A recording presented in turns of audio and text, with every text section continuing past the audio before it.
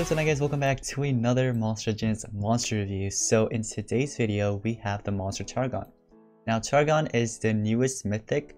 I believe this monster will be in a breeding event. I'm not 100% sure, but if you guys want to confirm it, go ahead and let me know in the comments and let others know as well.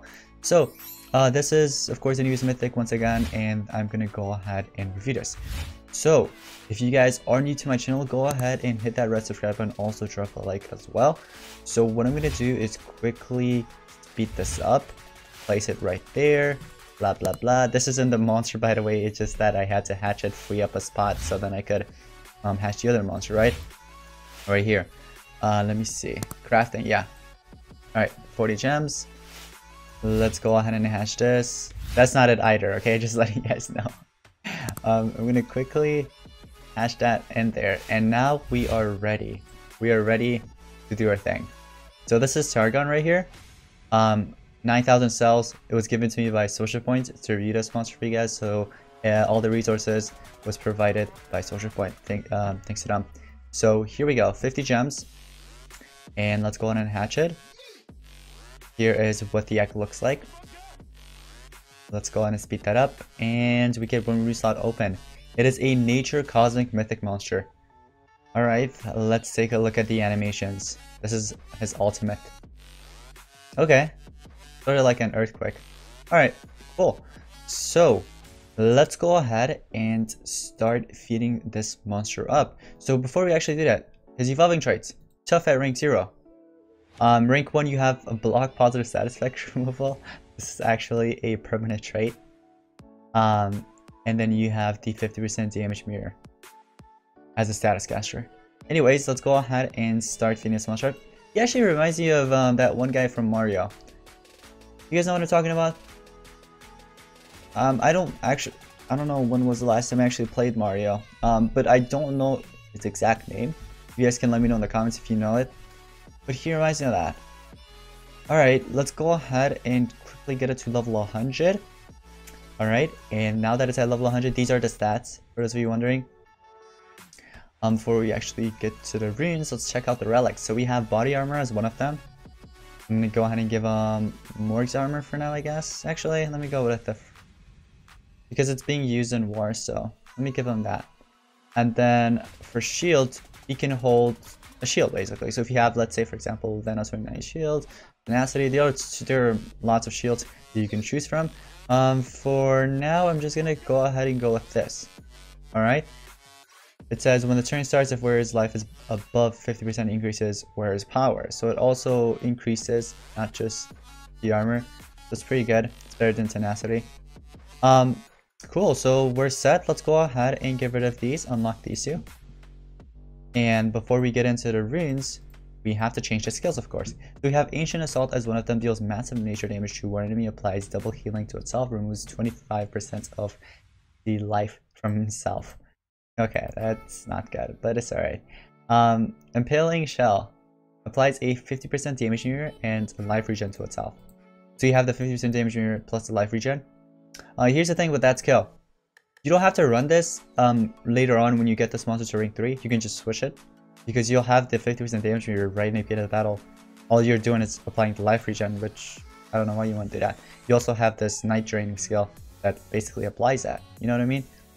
But we have Eternal Whisper, which is... it doubles its maximum life and applies taunt. Cool. Alright, and then you have Calming Aura. Heals all allies by 30%, applies a 50% damage share. I really like this skill, by the way. I actually do. Night Draining, here's once again. If you want to switch Night Draining over Impaling Shell, it's really up to you. Let me see. He already has... hold on. Okay, so we already have a 50% damage mirror skill here. So I suggest switching Night Draining, you know, with this. So then you'll have life regen in this skill, and the 50% damage mirrors thing is right here once you heal your allies. So go ahead and switch those. These are the skills that I recommend on this monster. So this monster is like a tank. That's his role. Here's what I recommend for the runes, since he has one skill that does massive nature damage, and also this one right here that does moderate nature damage to all enemies. There goes one strength rune. Alright, and then you have basically himself, him being the tank, that's 1 life rune right there because he does have double healing. He's getting taunts, you know, double life and life regen. I mean, life regen is just normal, but basically these two, mainly these two. There goes a life rune, okay? So that's 2. 1 strength, 1 life. Lastly, if you want to go with a speed rune, you can. You can also go with team speed. It's really up to you. So it's like a rainbow rune set. So here's what I'm gonna do. So 1 level, actually before I do that, let me see. So once again, 1 strength, 1 life, right? And then lastly, either speed or team speed. It's really up to you. So I have these 2, whichever one I want to go with. I guess I'll just go with the regular speed. Because I do want him to go in and apply that taunt, later on the damage mirror and stuff, you know what I mean? And also the double healing as well later on. So this is what I recommend for the rune sets for those of you that are going to get this monster and let's say you want to equip some runes. Those are the runes. These are the stats without the runes and these are the stats with the runes. Alright, so with that being said, that's level 100. We're going to quickly take it to adventure map before we rank it up and stuff, right? And after we rank it up, we're going to go on and take it to PvP. Alright, so here's what I'm going to do. I'm going to quickly get rid of these 3 monsters. So you need your denier. You can use it whatever you want, honestly. Then you need this monster. You can use them as a tank slash attacker slash support, self-support mainly, and also team support because of the taunt. And then you can have like a healer or something, or like another tank if you want. I don't really want to go with another tank because he does have the taunt mechanic. So I'll just go with like a support, like Elvira or something, okay? So we got this set up. Let's go ahead and hit them with CDA in the beginning. And here's what we're gonna do. So Vanal's shield, right? The Vanal's relic give me power, so boosted up my strength, and also it give me shields here that's supporting me, right? I have the tough as a trait, so basically all status effects have a 30% less accuracy. Let's say they try to land their tortures and stuff, they have like 70-something% chance. Alright, so I can quickly OTK one of these nemesises with this skill right here, which basically applies double healing. But also here's the down part, it removes 25% of total life. So let's go ahead and showcase this. So we do that. 0 life. Oh, yeah, it's because I'm using Elvira. So if you're gonna use Elvira in your team like this, right? When you like, doesn't have to be Elvira really. If you could have a type of monster that could apply evasion to this guy, then that 25% life removal won't really work. It won't really land because of the evasion, of course, right? So yeah, that's interesting. So the ignition landed. Armor kicked in again. We're just gonna quickly hit one of them with CDA. I'm gonna quickly cleanse that and give damage boost here. Vanal's shield kicked in again, plus the power there, and the 50% damage boost from Elvira's skill. Here's what I can do. I can go with the night training. So basically what it does is that it deals moderate nature damage. You also get the life regen. Since I have double healing for 2 more turns, basically if I get hurt, that healing will be doubled. Which I don't think they can hurt me because of the shield. I don't know how much damage they'll do. And they just went for a different monster instead of him. Interesting. Yeah, you could use your taunt mechanic as well, like right in the beginning if you want to. Let me actually do that right now. I'm gonna quickly charge up here. We have the double life plus the taunt. So let's quickly do that. So now, what's his life? 300k. His life is 300k. Unfortunately, they cleansed my taunt. So yeah, that's a down part. It can be cleansed. It's not like, I don't know, somehow it gives you a permanent trait, which I don't think any monster in the game has that type of skill. But yeah, the monster, here's the thing. Here are some downsides of this monster. He does have one skill that, no wait, he has 2 skills, 0 cooldown. But I don't know if you really want to run it. You could probably run this if you want to, but it requires 22 stamina. So if, let's say they remove all your stamina, can't really do anything. But if you have the stamina, but you got hit with CDA, you can use the skill. Same with this, but I don't really recommend this one though. I really don't. So CDA monsters, you can sort of deal with them, only with like 2 skills.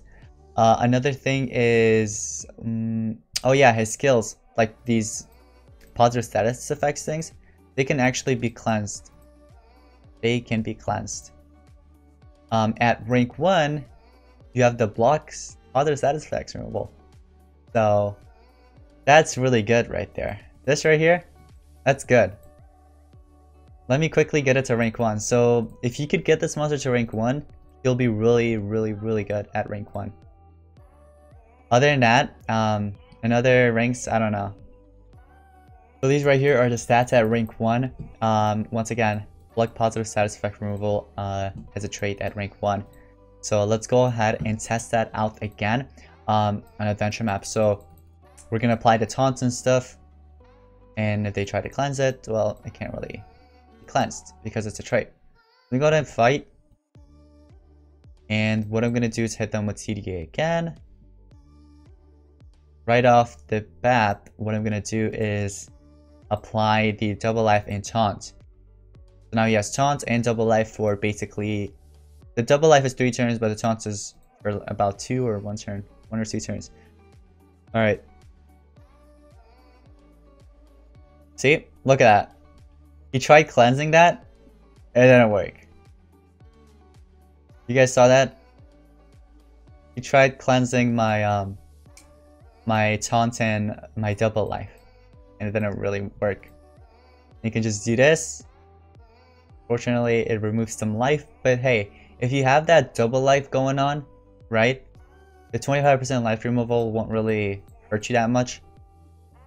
Plus, if you're gonna go with like a rainbow reset or something, then you'll be fine. Let's go with this.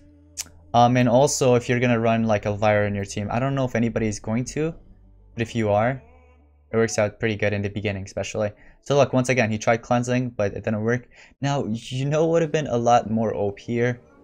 You know, if this monster had Mega Taunt mechanic. That would be a lot more broken, in my opinion. Alright.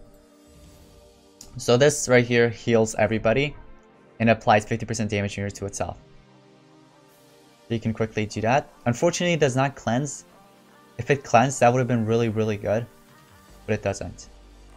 So take a look at it. I have the damage mirror for 1 more turn. What I could do is apply the double life and taunt. And basically, if they hit any single target, I basically reflect 50% of the damage back. So that missed. I wish it actually did some damage. Ignite Flash, 35k. Out of 35k is 17k. There we go. Alright. So, yeah, the monster is decent. Nothing too crazy. If we do see a Mega Taunt in the future with like the type of trait that he has right now, that would be a lot more broken, to be honest. Same with like maybe dodge area mythics with that type of trait. That would be very broken in my opinion. Anyways, let's quickly get it to rank 3. So first we gotta get it to rank 2, of course. Here we go. Let's go ahead and feed. This is 120. For those of you that are gonna get it to 120, gotta watch it. Alright, here. These are the stats. And then these are the stats with the runes included. Now at rank 3, this is when you unlock the damage mirror. The status caster damage mirror. So this can't be cleansed because you have the trait. And yeah, once again, if they try to cleanse it, it won't really work. You'll have that permanently. These are the stats. And these are the stats with the runes included. Alright, so rank 3. I'm pretty sure many of you guys are just going to get it to rank 3. And that's it. Or maybe if you're going to get it to more than rank 3, you can. So I wanted to change my team around a bit before I get into another match. I went with this basically here. So I have the team support, and then I have, of course, Lindworm. Many players have Lindworm, so I thought, why not use this? Alright. Oh, that's not good. Is this a level 10? Oh, no. Okay, actually, I'll be fine. I could change transfers to this monster. Remove positives here. And then what I can do is go with the double life plus taunt. So here's the thing. I'm gonna have the taunt plus the double life, and when this monster attacks, 50% of the damage will reflect back. And depends. If it's a single target, it'll do even more damage. You know? Go and charge up. See? Oh, of course, evasion. Evasion. I didn't think about that. It's alright. It's alright. So, we'll just charge up here. And here, you could just attack if you want to. You could go with the Night Draining skill. You could, let's say if your teammates need heal, right? You can go ahead and apply the 30% heal and plus the 50% damage mirror to yourself again. But I don't really recommend using that till like 2 turns later. So then you could reapply that, because after 2 turns it'll just be gone and you could just apply it again. So we'll do that. 25% of life is removed, unfortunately, but it's okay. It's not really that much, especially when I have the double life going on. We're just gonna charge up here. I could heal here. Why not? Let's do it. Fire Meteor. Unfortunately, I did not have my damage mirror right there, so I couldn't reflect the damage back. But we could apply the life regen real quick, and that'll actually be very good because of the double healing here. So if I, let's say, apply that life regen, take a look at this. 1 second. So I'm gonna. This monster has about how much? I can't see the HP. It's like 381k. I'm gonna charge up. You healed. I just healed myself by like 100k or something because of the double life. I could regain that taunt real quick plus a double life. Charge up. I could use my ultimate here, or I could just quickly turn transfer here and cleanse everything. Charge up. I healed up, and now I'm back to maximum life. And I still have what's it called? The double healing going on there. So I could heal my teammate by 30% and apply the damage mirror here. And then next turn I could get the taunt. To do that real quick. And basically throughout the battle, your teammates could, your allies, right? They could, for example, hit them with CDA, they could attack if you're using another attacker in your team just in case. For example, Lindworm could have ulted, and by now it would have been done, it would have been over. Lindworm could have also went with Age Overseer and stuff. The reason why I wasn't doing it was because I don't want to really win the battle, because it won't be fair for me to win it. So I'm just trying to be careful there, alright? So anyways, rank 4. This right here is rank 4 for anybody that's going to get it to rank 4. Here is the stats. Okay, here are the stats at rank 4. This is what you get, and this is what you get with the runes on all together. And finally, rank 5. For those of you that were waiting for rank 5, here you go. 25 gems. And let's go. Let's get to feeding Targon, rank 5. Just like that. So these are the stats with the runes on, and these are the stats without the runes. Cool. Alright. Let's go ahead and test this bad boy. Okay. I'm gonna run a different monster here. Let's run attacker in our team. Let's run Hardy or something. So yeah, so I don't really have to rely on him to be my attacker. So we have an extra attacker. 130 Vows, holy cow. Alright, so we're gonna have to quickly get rid of that Megataunt. We don't really get rid of it, we're just gonna turn it into a baby so then we could freely attack the other two. Targon went, holy cow.